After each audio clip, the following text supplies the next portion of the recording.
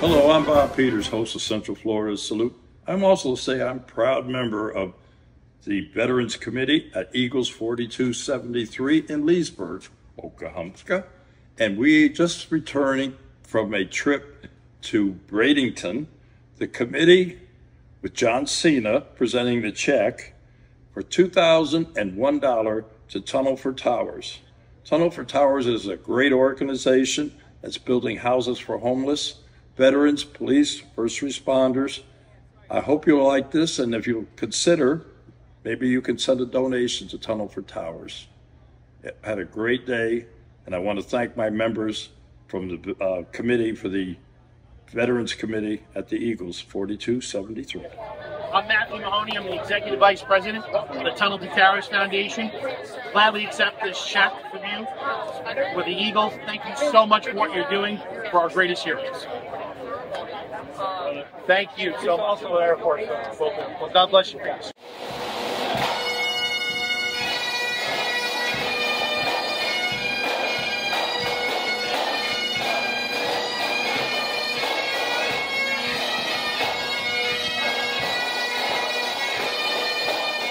Hi, I'm Bob Peters, host of Central Florida Salute YouTube, and I'm in Bradenton for a check presentation to Tunnell for Towers, and I have one of the VPs here.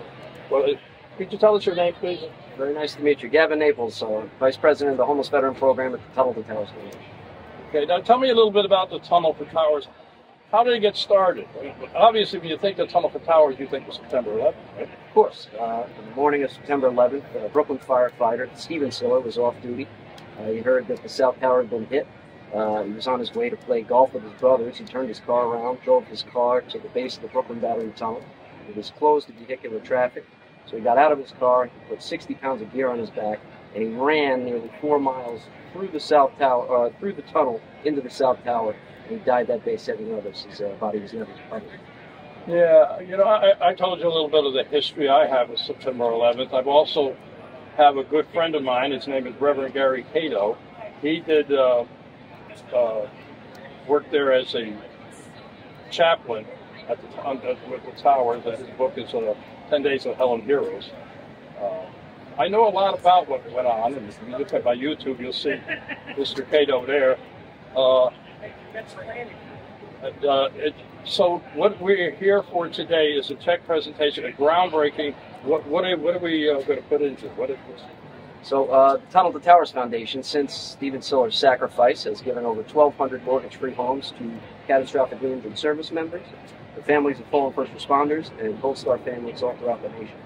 Our newest program seeks to eradicate homelessness amongst veterans nationwide, with 35,000 veterans experiencing homelessness. So what we're doing, and what my program does, is we're going to places throughout the nation where the rates of homelessness are highest, and we're acquiring land and creating large-scale veteran villages, permanent supportive housing complexes for veterans. We're here today on 9 acres of land that was just deeded to us by Manatee County. So we're going to be destroying all these buildings, knocking these buildings down, and creating an 85-unit permanent housing complex for veterans surrounded by a community of 3,500. Now, a veteran that lives here, is he going to own the house, or is it like a... So they pay rent, they have skin in the game, but all the services on site are free and provided by Tunnell to Towers, because it's not enough to just provide a high-quality housing accommodation for a veteran that's struggling. You have to really create a platform of rehabilitation so that we can diagnose veterans' specific issues and work to reintegrate them back into the community. That's our ultimate objective. Well, I think it's a great project, and like I said, I'm here with the Eagles Veterans Committee, 4273, out of Leesburg, actually Oklahoma, and we heard about you, and we decided to take the 2.5-hour jaunt down there. Well, we appreciate it. Yeah, but I think it's a great cause. But anyway, if people want to learn more, you have a website, right? But where do they go? Absolutely, t2t.org, and donate $11 a month to the Tunnell to Towers Foundation. Okay, a one-time check for $1,000. Hey, whatever. Whatever works. Okay, well, I want to thank you. Thank you so much. And we're going to go see what's happening here. Absolutely. A lot of content. Yep, comfort home, 500 square foot home. We're going to 35 of them on this site. It's going to be a great day. Okay, thanks, buddy. Thank you so much. We have another great patriot with us today. It's great to introduce Florida State Senator and United States Army Special Forces combat veteran Jay Collins, a highly decorated Green Beret and Special Forces medic. Senator Collins has deployed to Afghanistan, Iraq, and twice to South America. During his 2007 Afghanistan deployment, Senator Collins sustained injuries that eventually led to the amputation of his leg years later. Despite his injuries, Senator Collins served an additional 5 years as an active duty Green Beret. The word tough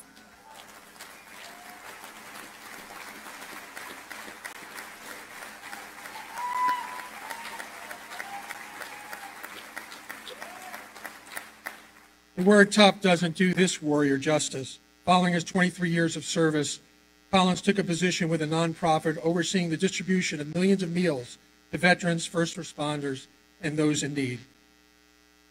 He lives a life of service, honor, and integrity. We're so happy to have you here, Senator.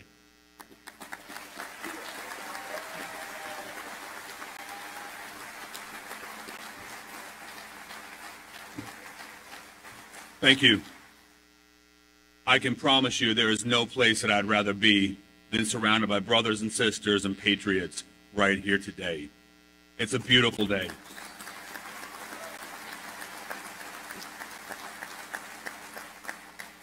If it's all right with you, I want to tell a little bit of my story, just a little bit. I'll keep it relatively short on regular terms, not political terms, I promise. So, I grew up in Montana, a long way from Florida. I was adopted by my grandparents, a D-Day misdrop.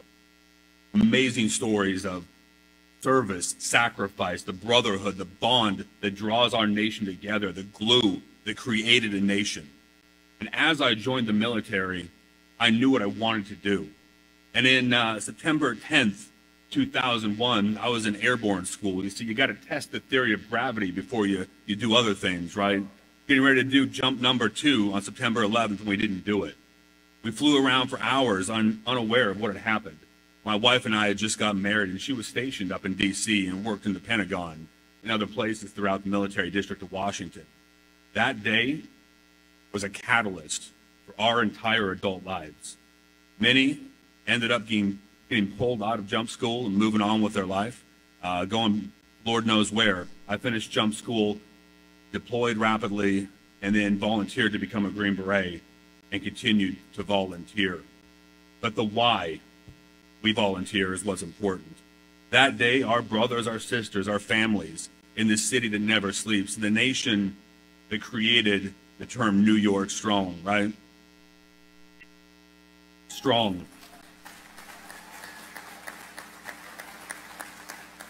Throughout my career, I had the opportunity to work with the NYPD, NYFD, and the ESU, the Port Authority, and many people.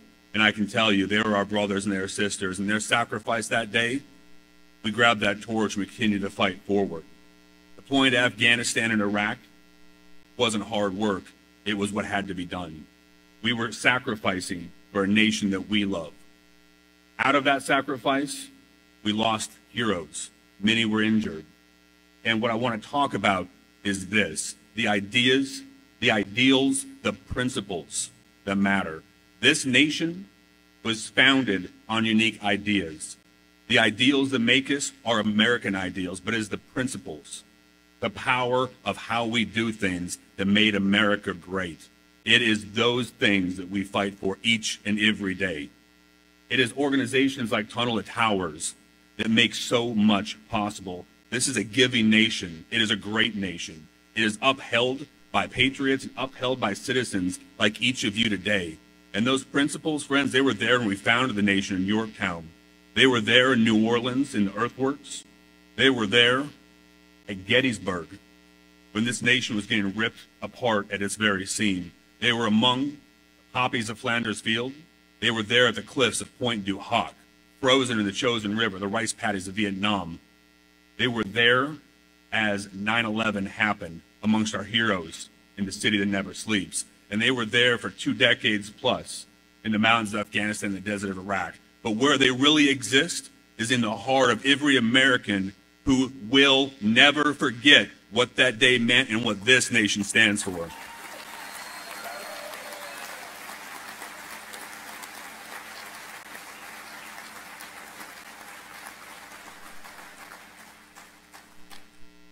May we never forget. My friends, here is the call to action.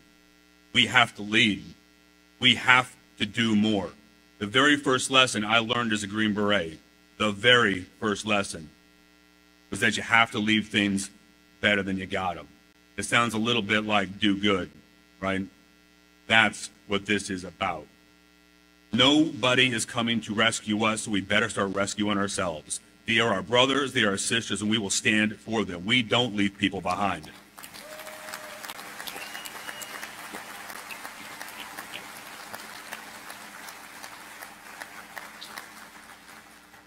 Here in the state of Florida, we love many things. Freedom is foremost among those. We love our first responders, we love our military and our veterans, and we love what lies ahead of us. Because it is the sacrifice of the few that created the opportunity for the many. Our nation is grateful that we have had heroes willing to sacrifice all that they were, more importantly, all that they could be. Those heroes exist today, but friends, we have work to do. I am here to tell you there is no day like today, and thank you for sharing your most precious commodity, your time, to be here today among patriots. And what do you think? You want to get to work and get things done?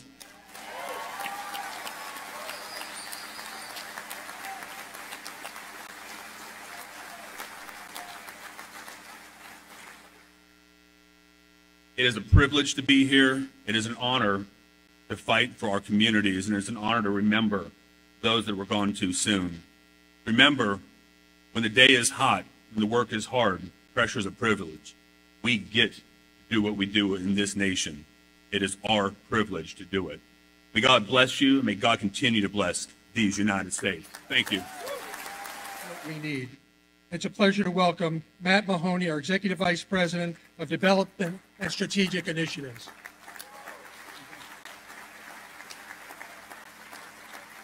You better clap. I'm the last speaker, so this is the end. It's all right. So thank you, Brad. I'm so grateful to be here. I'm not here though just as one of the team at Tunnell to Towers. Here is the child of a homeless veteran. I know that struggle personally. My father served 6 years in the United States Marine Corps, and he struggled when he got out. But he worked hard, as Marines always work hard. And he got his family straight, and soon we lived in our own apartment and grew up in a working-class neighborhood in Brooklyn, New York. I'm here not just as Tunnell to Towers, but I'm here as someone who stood on the pile at Ground Zero. Someone who lost friends that day. Someone who stood maybe 20 feet from President Bush when he visited days later and told everyone that the people that knocked these buildings down would hear from all of us soon.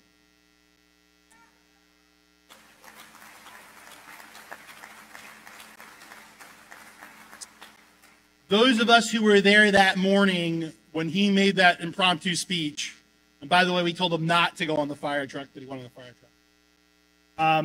It was a very dangerous place. There was no place to do an event, but he wanted to thank the men and women who were working there. And it took great personal courage. Scared the heck out of the Secret Service. But when he made that speech, I could tell you, being with all those men and women that had been down there at that point for probably 4 days without any rest, without any sleep, the hairs on the back of our neck stood up. But we knew then for certain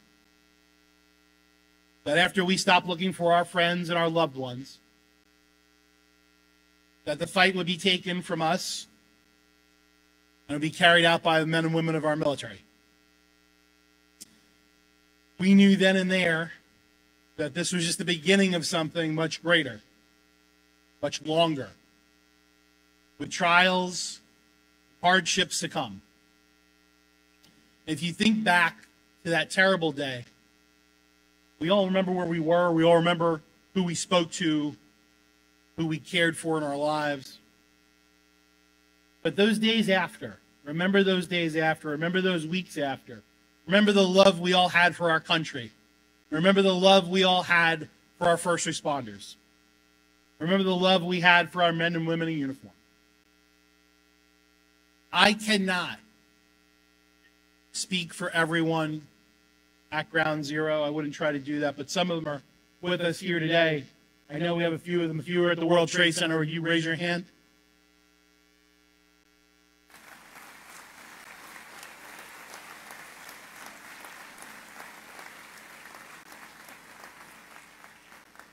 Well, I can't speak for everyone. I can speak for my friends that I lost and the friends that I was with. And not one of us, if you asked us up on that pile down at the Trade Center, gee, do you think that our veterans should live on the street? Would you not fight as hard for them as you are now looking for your friends? I'll tell you were crazy.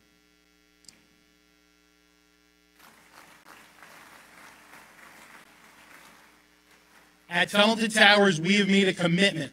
That commitment is to make sure that the word homeless and the word veteran are never in the same sentence again.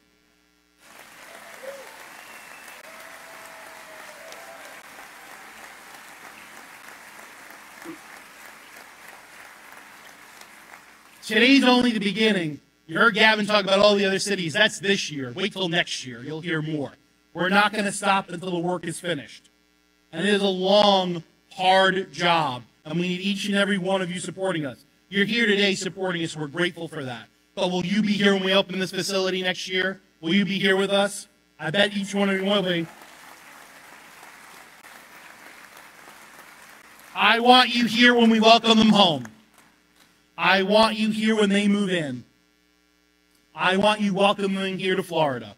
Welcoming them to your community. Let them know they are wanted. Let them know they are loved. Let them know they are needed. They need that in their lives more than you think. We have our families. We have our homes. When they move here, this isn't going to say Homeless Veterans Village. This says Veterans Village because this is their home.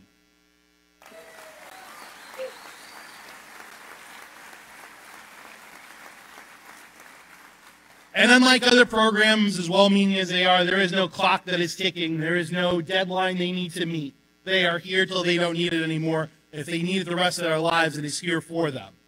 It is their permanent home. It is not a shelter. It is not a dormitory. It is a home. Home is what they fought for. And when they came back, home is what they lost.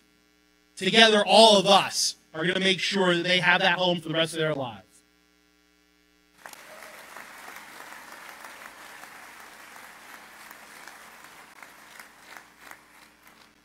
In closing, I just want to say God bless each and every one of you for being here today, giving your time, sitting through this heat, sitting through speeches, which I know is a lot.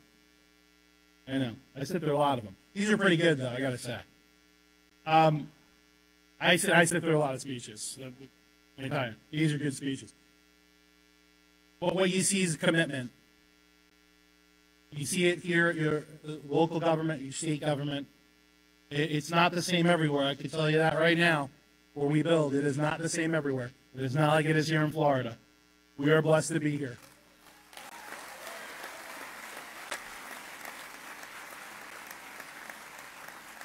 And I know that our elected officials here are this way because of all of you. Because of what you hold. I'm Frank Silla. I'm the chairman and CEO of the Tunnell to Towers Foundation. Foundation that was started in honor of my brother, a New York City firefighter who died on 9/11. We wanted to help children of fallen first responder families and Gold Star families who die in the line of duty. My husband was serving on a deployment with the Army in Afghanistan when he was shot and killed. And within hours, literally, we got a phone call from Frank Siller at Tunnell to Towers letting our family know that they'd be taking care of our mortgage. And just, I can't describe the burden that lifts. They told me that he wasn't coming home. And shortly after that, we were notified that they would be paying off our mortgage. My daddy always wanted to get me and mommy a house, and we're so grateful that you helped us out. Wow, love you. Wow. We, as Americans, better be there to take care of these families that left behind.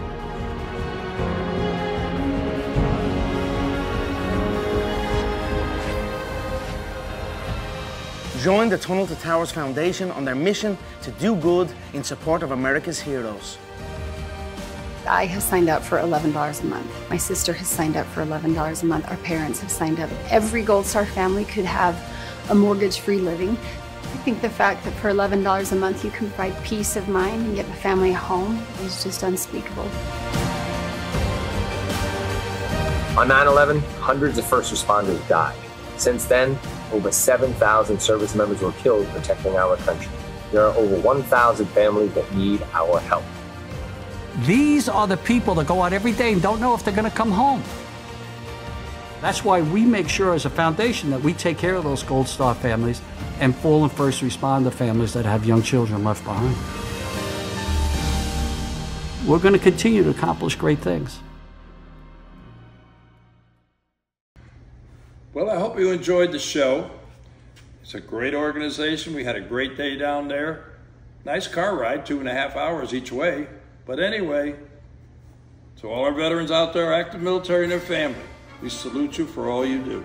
Till next time.